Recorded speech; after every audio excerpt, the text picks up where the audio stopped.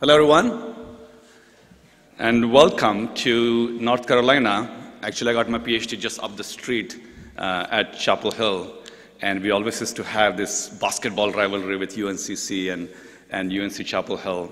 But delighted to be here to talk about where can interfaces take us next. It's just going to take me a minute before this warms up.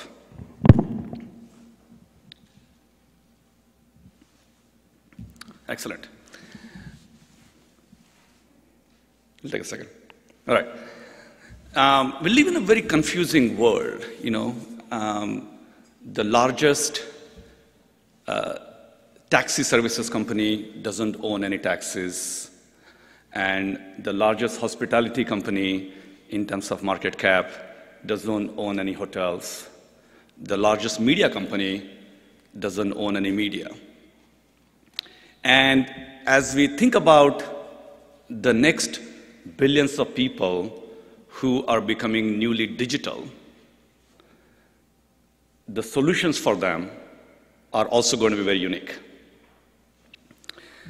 So for me, what's exciting to see how this community at UIST can think about solving problems for the next billions who are looking for not just solutions in white-collar jobs or in their offices, but in many areas, in health, in education, in transport, in agriculture, in food, in hospitality, and even for daily wages, and farmers and agriculture. And a lot of these areas were considered kind of separated from the computing world because we didn't have a digital interface. And some of you might think that, hey, the upcoming solutions are just a bunch of apps built in San Francisco.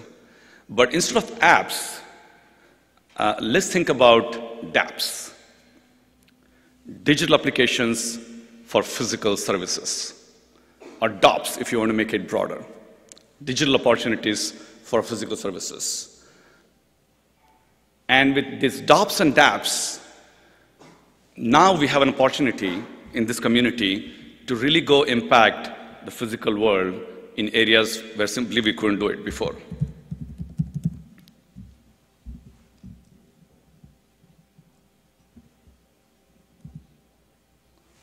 Excellent. Now, and this transformation, this newly digital lifestyle that we all have, is creating some hilarious situations. So I was just returning my rental car after SIGCHI in Anaheim, and I noticed this sign at Avis counter. And if you look at the top right, it says, "Have you forgotten your tapes and CDs?" And when is the last time you carried tapes and CDs? And I chuckled, and then I started looking at other parts of this poster. It says, what are some other things that could disappear over the next few years? Which one is next that's going to disappear, you think? The camera has almost disappeared, right? What's next? The wallet is almost gone. Keys, there is nothing special about keys. We should be able to replace that very soon. What about the glasses? We could potentially put in prescription directly into our displays. But maybe the cell phone itself will disappear with wearables and embeddables and digestibles. So when we look at these solutions, I think it's clear that our interface to the digital world is going to be unique. So let's talk about the eye conditions to start with. Here I am getting an eye test for cataracts. A device that really hasn't changed for the last 30 years. And the interface is the same. To get a retinal scan, this is a $250,000 device to look at the back of your eye. But check out the user interface. The nurse is going to shove my head, hard enough so that she'll get a good picture.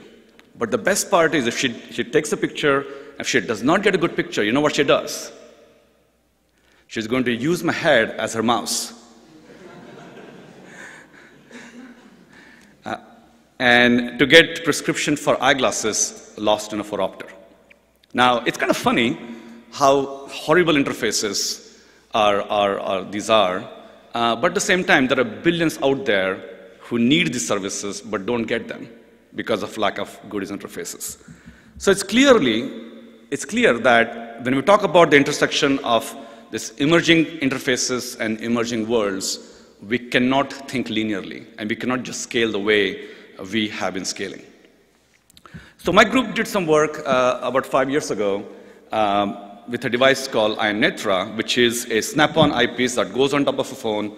You look through it, click on a few buttons. When you're done, you align some lines. It gives you prescription for your eyeglasses, nearsightedness, farsightedness, and astigmatism, and can also scan for your cataract, which is cloudiness in your lens. Now, the traditional solution for this involves shining lasers into your eye and using extremely high quality and highly sensitive image sensors. But we have something magical in our pocket. When you have screens that have 300 plus dots per inch, they started calling them retina display. But they probably didn't realize that we can actually use the retina display to measure the eye itself. Now, a traditional device, as I said, is called shock-Hartman wavefront sensor. It shines a laser spot at the back of the eye. Is there a laser pointer here? I'm going to shine it at the back of your eye. If anybody has one? All right. Digital interface. You don't care about physical devices.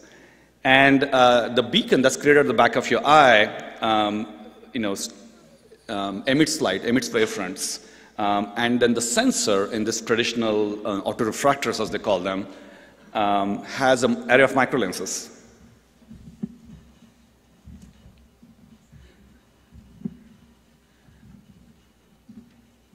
Thank you, Aaron.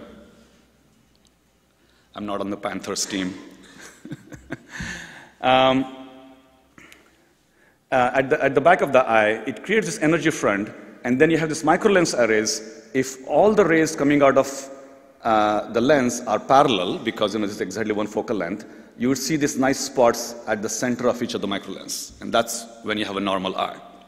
If you have nearsightedness, farsightedness, astigmatism, then those rays will not be parallel, and you see small displacement under each of these microlenses. So on your image sensor, any displacement of these dots, indicates a change in wavefront, and then you can just do, integrate the local slope, just 2D Poisson integration to recover the aberration in your eye. So this is a great solution, has been around for about 30 years. How can we replace lasers and sensors with human interface? So here's an idea. You take the cell phone display, same microlenses, just the inverse of what you just saw. And if you show the dots at the center of these microlenses and you have a normal eye, you'll see a nice spot. So again, on the screen, this uniform array of dots, you'll perceive a single dot. But if you have an aberrated eye, then the same dots at the center of the shown as uniform grid will actually create a jumble of dots, right? So using the interface on the screen, you can simply displace those dots intentionally so that the rays are pre-distorted, and then you would get a single dot. Okay? So this is a trick that you can use to displace these 25 dots, which is 50 degrees of freedom, to measure your refractive error. Now, of course, it's going to be an annoying interface if you have to do 50 degrees of freedom to compute just 3 values: your spherical error, your cylindrical error, and your axis. So again, you can create a novel interface that allows you to navigate through this 50-dimensional space, but only quickly reach those 3 parameters that you care about. So again, we have solved a complicated optics and sensing problem into an interface problem, right? The snap-on eyepiece costs next to nothing. It's plastic lenses and some prisms, and all the intelligence is in the interface and the software. And this is kind of a thermometer for your eye, because children don't go to school, because they don't see very well. There are 2 billion people worldwide who need to wear glasses but don't wear them. And there are labor who cannot do their job because they're not able to function. So it's not just a problem of removing blurred vision, but some huge socioeconomic problems. And sometimes you just want to watch Ronaldinho kick that goal in high definition. So we spun this out as a venture, and we're looking at all kinds of various clever solutions for interface that can allow us to dramatically simplify and reduce the cost of complicated solutions. And more recently, we started tackling an even bigger challenge, which is taking the picture of the back of the eye. Remember the mouse, my head as a mouse? Well, what if we change the problem? The biggest challenge in looking at the back of your eye, retina, is not the imaging, but it's actually the alignment. Because the cornea, reflection from your cornea, the very tiny pupil that you have, about 2 to 3 millimeters. So all that alignment becomes very, very challenging. And typically this has been solved, as I said, by just making sure the eyepiece is well aligned with the instrument.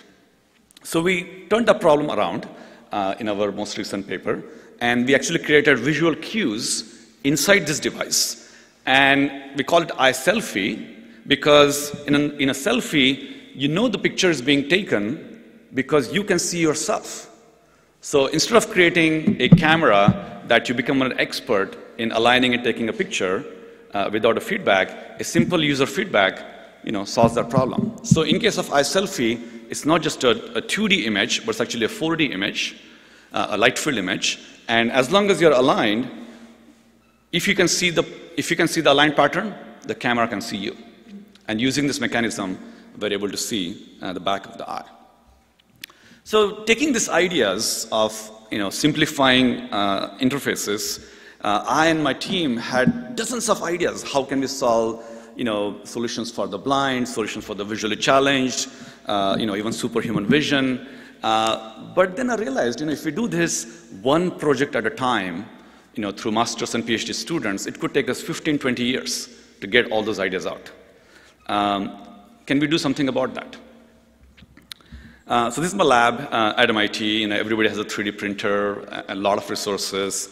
Everybody's enjoying. But the next 5 billion people we may want to target, fortunately or unfortunately, are not in Boston, are not near where you live. And so to solve that, we need to go out there and understand what these challenges are. Can we learn from those communities, and can we solve problems that we are not even thinking about?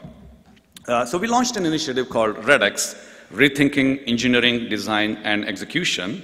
And our idea is to engage local innovators in finding the right problems to work on, and not solve them in our labs, but treat the whole world as our lab. So in this particular case, we wanted to target solutions for the blind, for visually challenged, and creating superhuman vision. So let me show you a quick video.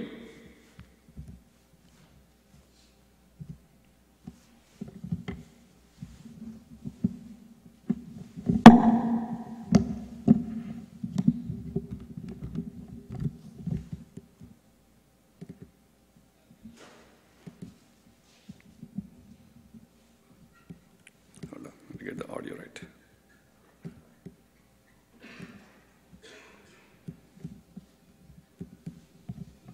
Is the audio connected?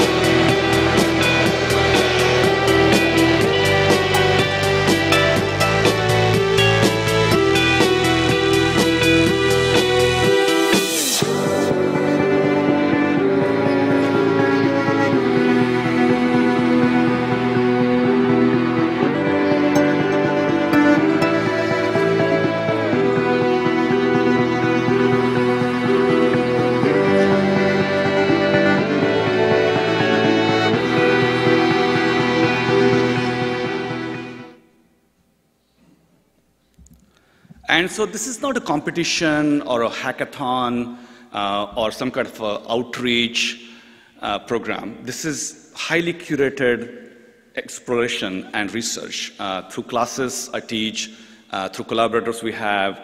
We spend a lot of time thinking about what are some interesting problems to work on.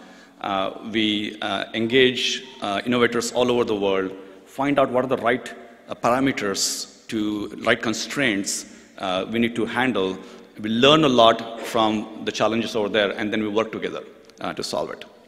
And so then we started moving beyond just the eye conditions and started looking at oral health or looking at sleep disorders, which is a huge challenge worldwide. Or new interfaces for looking at ear infections or also hearing tests. Now, these are all built with technologies that we use all the time, electronics, computer vision, machine learning, signal processing, and all kinds of interface ideas.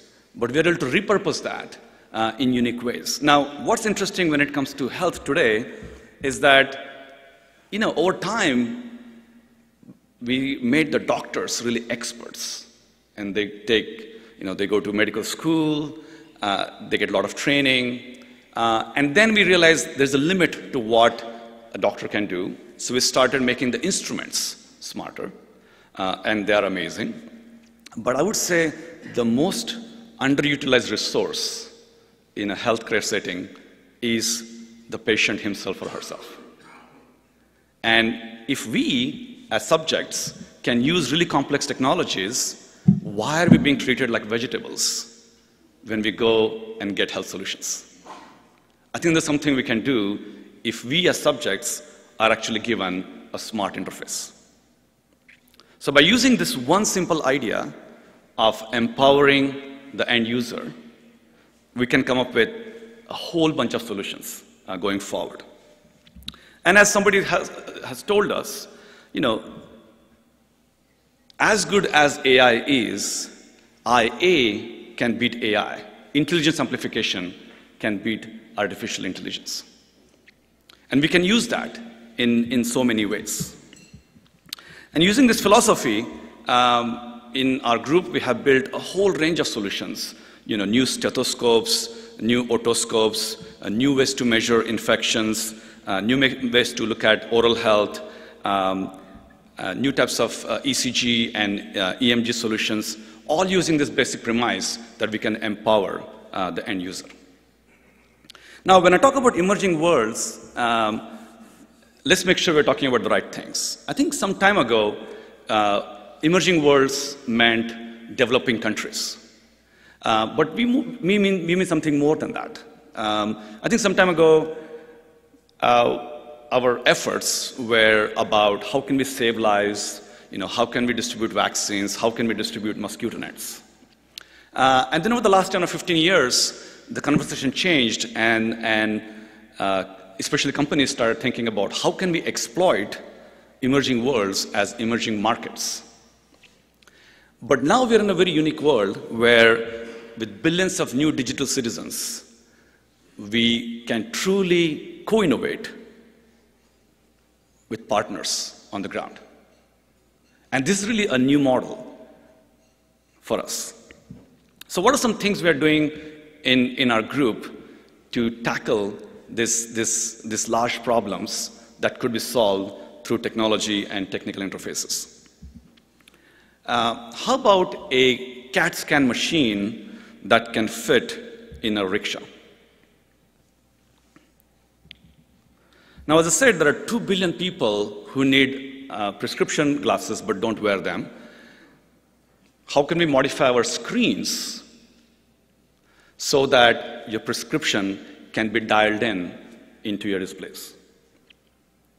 So the rest of the world will still look blurred if you take out your prescription and put it on your screen, but the screen itself would look sharp. And then any community setting, schools, and shared interfaces would allow us to display high-quality information. And the basic idea behind that is to, again, convert a 2D display into a light field display You may have heard about effectively using kind of a unsharp masking on 2D images so that even with prescription, even with blur, you would pre-correct the 2D image. It turns out because of the nulls in the spatial frequencies, you will not be able to invert. It will be an ill-conditioned problem. But in 4D ray space, that inversion is actually very stable. So pre-correcting the light field and displaying it for a individual with blurred vision is actually possible. And once you create a light field display on the screen, which has to be sufficiently high resolution, you can dial in your prescription. So the same display can be used for folks with varying, with different individual prescription. Now, how about reading a book without opening it page by page? In emerging worlds, in ancient worlds, there is a lot of archives, beautiful information that's hidden away from us because we simply cannot open the scrolls or the books or the artifacts. How would we do that?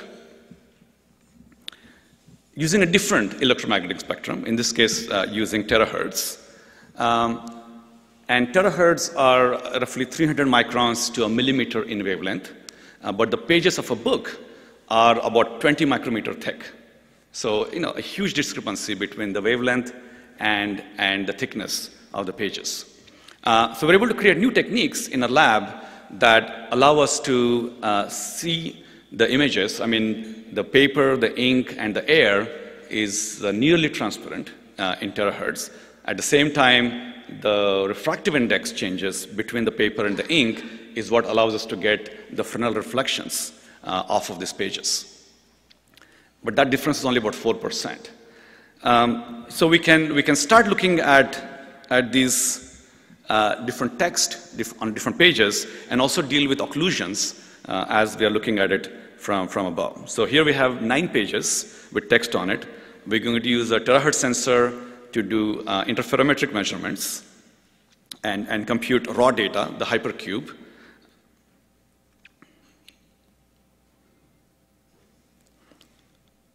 And then we're going to reshape this hypercube and start looking at the signals. Now, terahertz are unique. They're not like light. The images are not just intensity images, but these are fields, vector fields. And so you might actually get inversions at the paper-air interface. And through all that, you can see that we have 9 pages. You can see the reshaped hypercubes, and then we can start doing OCR and also take care of occlusions by building the physical model for iterative removal of interference from top layers. Now, so far we can only look at about 9 pages. We cannot read through a whole book because we had optimized the power, optimized the algorithms. But just imagine abilities to see through material that we simply cannot open. And we can take these ideas beyond imaging, beyond electromagnetic spectrum, also into electrical interfaces. Imagine an interface that allows you to do an effortless identification, in this case, through bioimpedance. So without a password, without literacy to enter text, and without very cumbersome interfaces.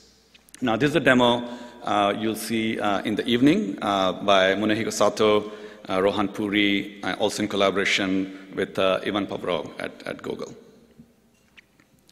And then how can we go beyond that and create interfaces to locate people in hazardous conditions, or in some cases, to allow you to connect through walls. In this case, we can use radio frequencies, and Ivan's RF project, some of you may have seen. But you can also use RF at other frequencies. Our collaborators at MIT, Dina Katabi, and also friends at UW have been playing with RF for quite some time. And now we can use radio frequencies and effectively create a camera, a microwave camera that can create 3D time-of-flight images. So here we have a mannequin behind a wall. And here you can see time-of-flight images with picosecond resolution.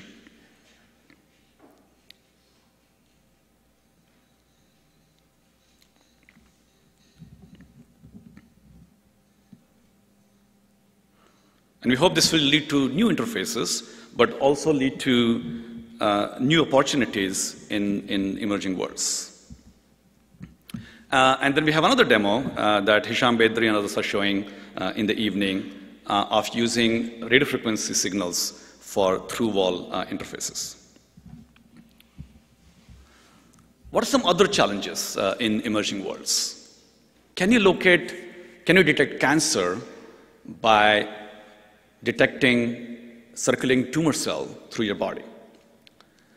And one of the methods to use that is through fluorescence lifetime imaging. But can we create a physical interface that looks much like a blood pressure cuff and measure the fluorescence lifetime of tagged cells, fluorophore tagged cells? And as you know, a benign tumor versus a malignant tumor will change the lifetime of the tagged fluorophore. And can we measure that? Or can we create completely new interfaces for oral health that use your toothbrush as an input device, as a sensing device? Now, as I said earlier, we live in a world where we get digital services from companies who don't own any of the physical assets. And moving forward, we will get health solutions without hospitals. We will learn without schools. We will grow food without depending on farms, indoor farming, and will transact in yet unknown currencies, no physical currencies. So the digital opportunities for physical systems are huge. The way it has been solved by large organizations in the rich world was, let's develop the technology here and throw it over the wall in the emerging world and see if it works. And that didn't go very far. And so some of them started saying, hey, let's open labs and let's send expats to Sao Paulo and Bangalore and Beijing to see, maybe by embedding researchers, we will be able to understand and innovate in interesting ways. And Kentaro Toyama, in his beautiful book, Geek Hersey, describes this problem of law of amplification, where technology, in most cases, simply amplifies what's already on the ground. If things are getting better, they will get better faster. But if things are not getting well, the technology on its own is not going to change it. So we need a third model, which I call together model, which is thinking about, to solve these digital problems for physical systems, how can we work together and work with hundreds and hundreds of innovators, inventors, practitioners together? Now, this is very, very complex. And as a computing community, also seems very daunting for us of how we would achieve. So recently, we took a huge leap and said, let's try to look at not just health solutions and certain imaging solutions, but look at a collection of problems that we can target in an integrated place. And that's Kumbh Mela. Kumbh Mela is 30 million people show up for 30 days for pilgrimage. Has anybody heard of Kumbh Mela here?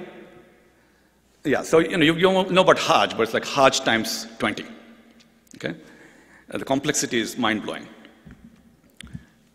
And it's a really beautiful, very colorful festival.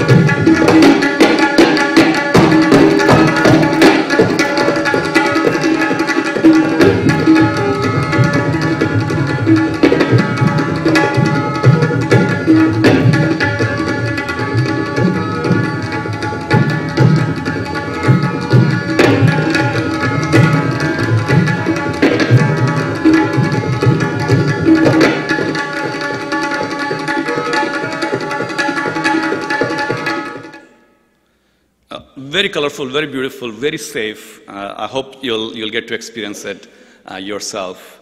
Over the years, the festival has been going on for, we don't even know, thousands of years. And there are always challenges, and they have been usually tackled through a lot of police and paramedics and a huge top-down infrastructure. I think we have opportunities to do something interesting when it comes to challenges in food and health and housing and transactions and so on.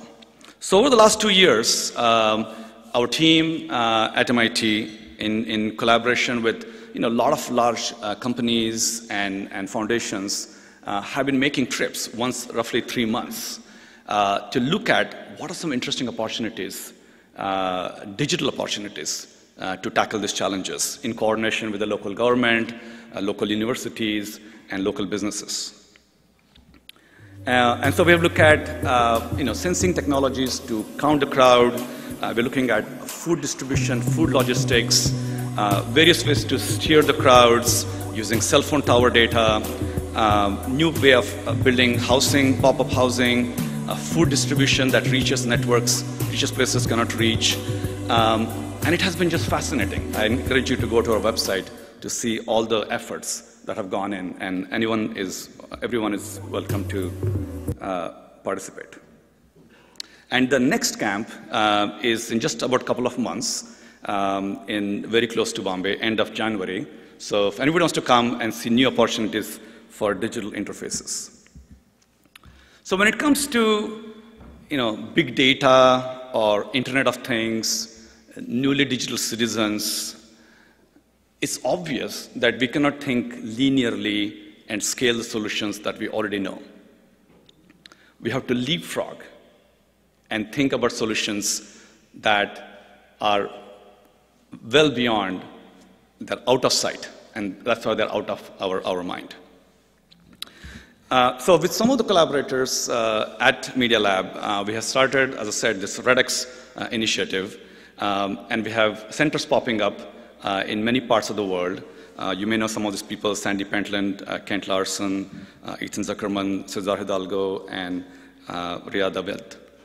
And also we have Professor Ishii here from Media Lab, who constantly inspires me to do new things. And as we approach the 30th anniversary of WIST in a couple of years, I think we have a very interesting milestone here.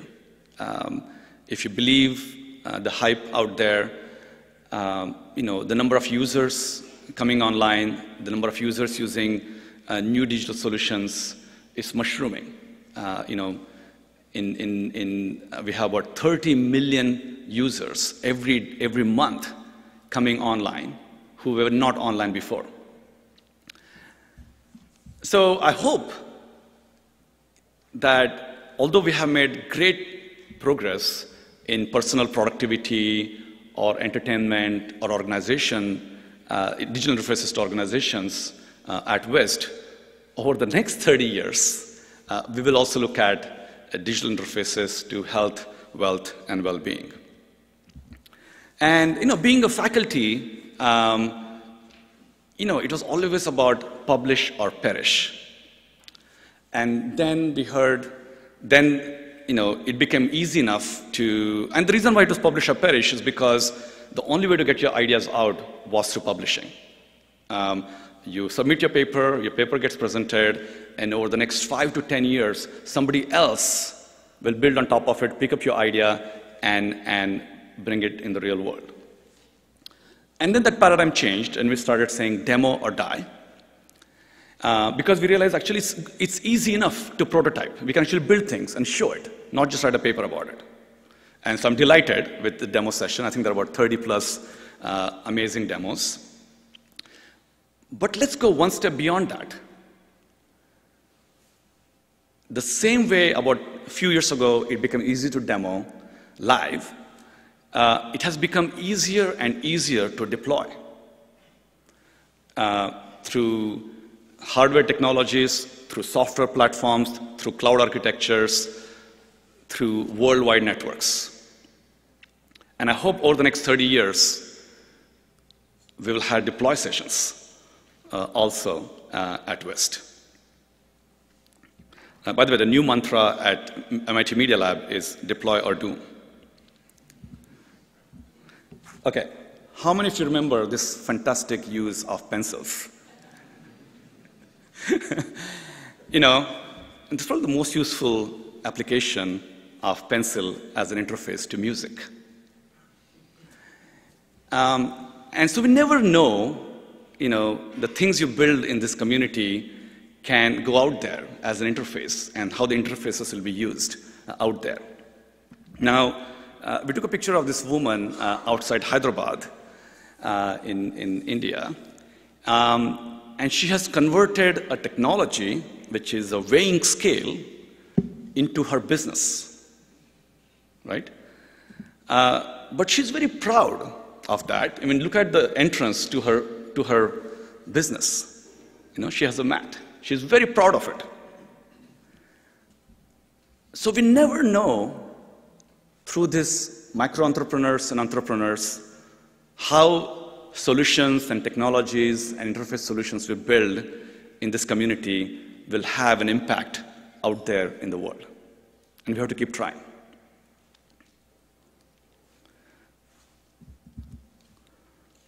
So to conclude, I think the world is our lab. There are billions of newly digital citizens that are hungry for new interfaces to physical solutions. There are industries and organizations that need completely new approaches in the emerging worlds by co-innovating with partners on the ground. There are dozens and dozens of completely new research directions, and of course, hundreds of new thesis topics. The world is our lab, so let's solve the billion-dollar problems that will touch a billion lives. Thank you.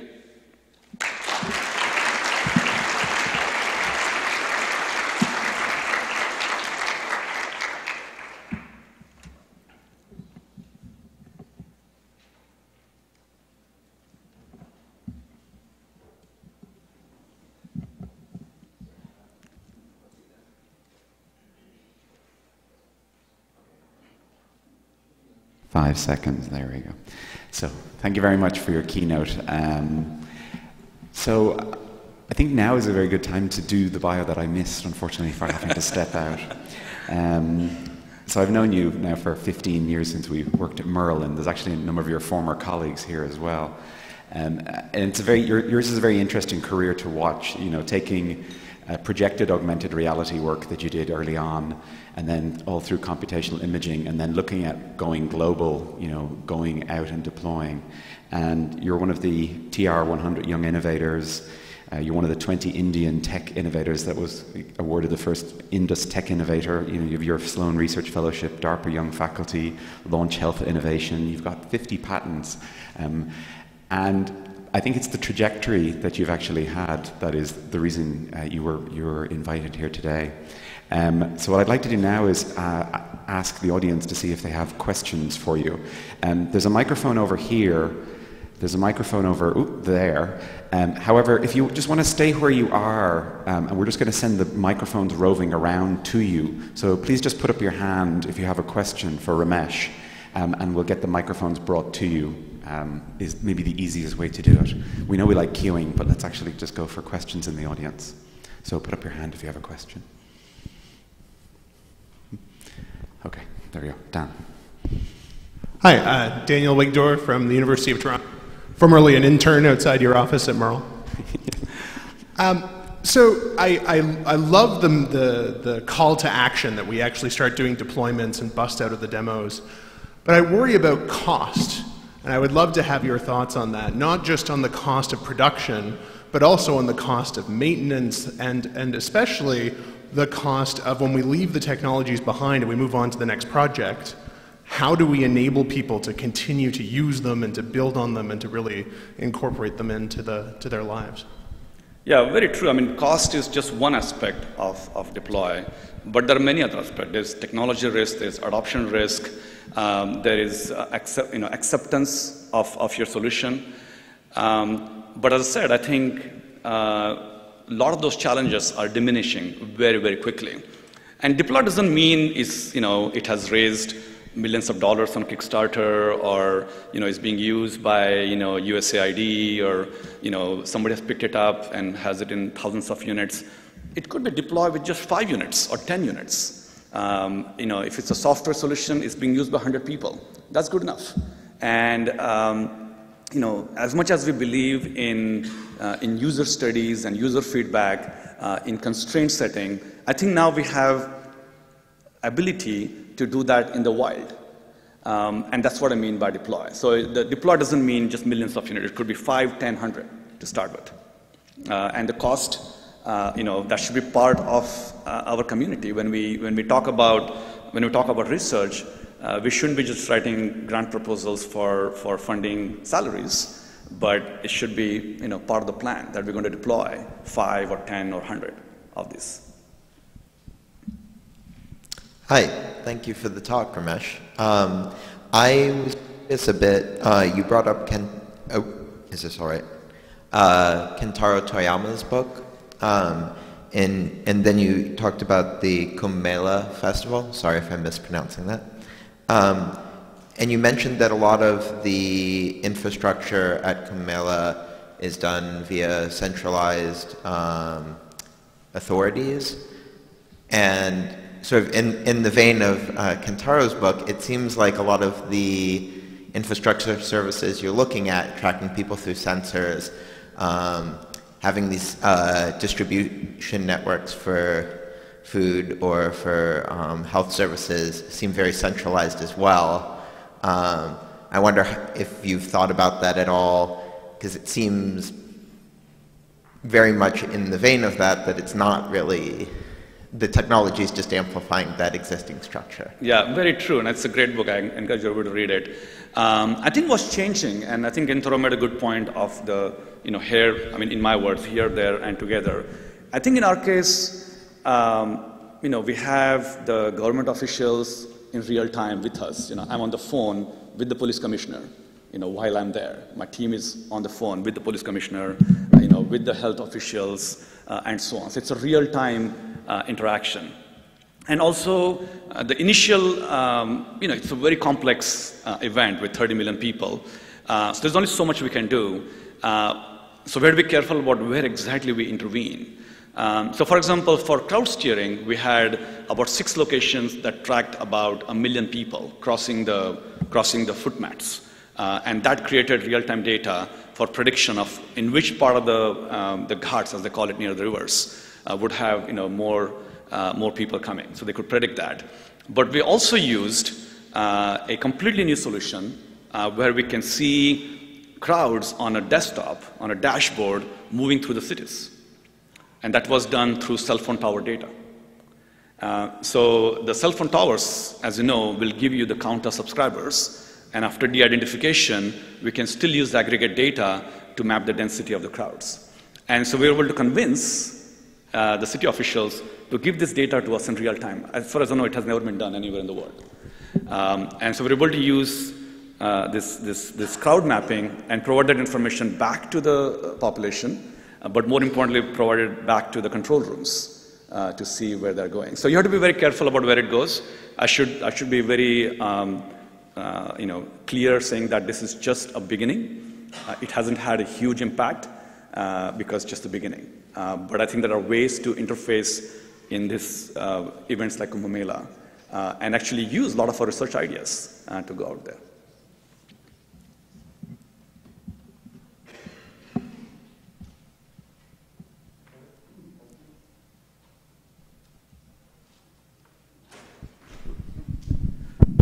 I'm going to ask the question that I was burning to ask.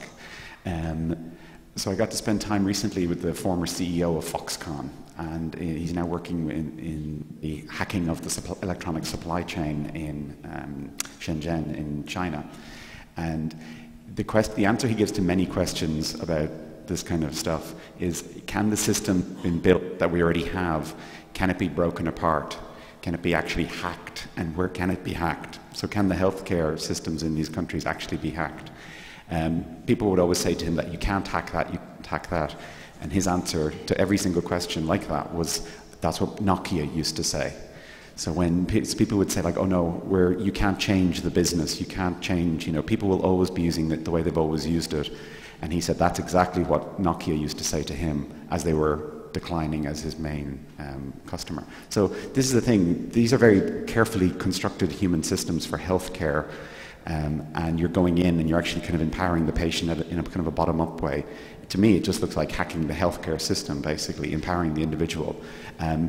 These are two kind of very conflicting worldviews. Is it a safe thing to hack that healthcare system? Yeah, I should be careful about using the word hack when it comes to patients. But I think the transformation is already going on. Many of us use health and well-being solutions that were unimaginable, even 5 years ago.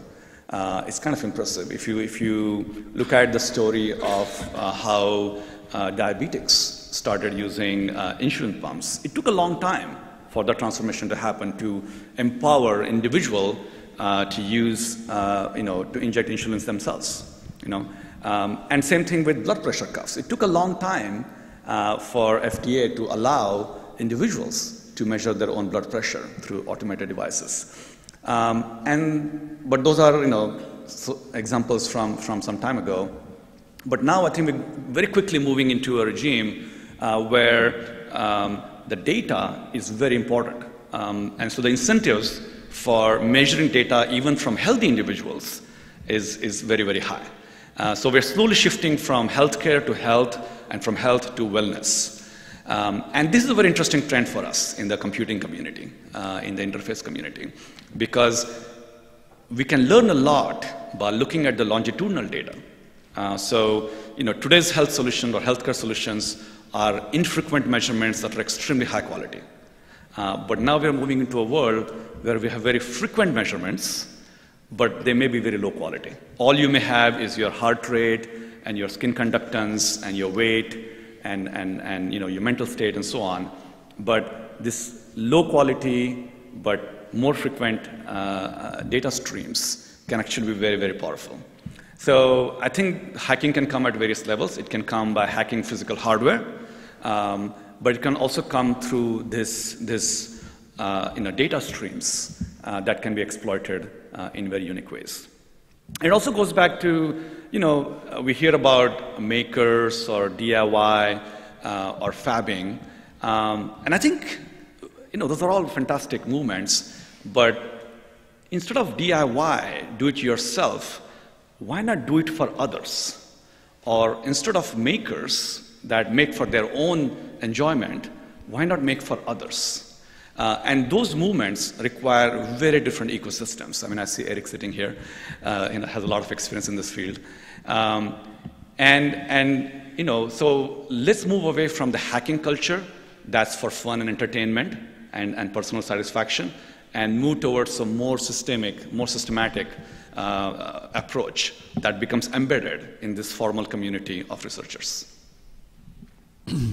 So unless we have no final questions, we've got two. There we go, of course. There we go. We've got two final questions. Ramesh, thank you so much for that talk. It's great. My question isn't really specifically about anything in your talk, but just you've got this amazing trajectory in your career, as Aaron was saying, and there's a lot of young PhD students here in the room. I'm wondering if you have advice for them as they make their way through this and enter this sort of career path. What would you tell them? That's funny because I had a slide for that. That's how professors do. So I think we're going through a very disruptive transformation of a classic PhD. As you can see, to have a real-world impact, it's not just about publish or demo. It's going to be more and more about deploy. And to do that, we need to work in teams with very rapid iterations. But a master's or PhD has traditionally been a solo effort that's multi-year. And that's is very, very challenging. I think by the time you graduate, the stuff that you thought is interesting to work on may have either changed or some parallel technologies, parallel ecosystems have made that obsolete. And the way we really need to work is through teams and very swift iterations. So, the same way the value of publication is going down nowadays because people like to watch videos, they like to watch even research videos. I think we have this very disruptive change that's coming up in PhD careers as well. I would be very surprised if a few years down the line, a PhD student will be judged based on their thesis. I think they'll be judged more on whether you're able to demo and deploy. And whether you're able to work in teams, and did you create not one solution, but series of solutions that support your fundamental thesis, your fundamental argument. So I think it's going to be very challenging going forward as a traditional PhD student.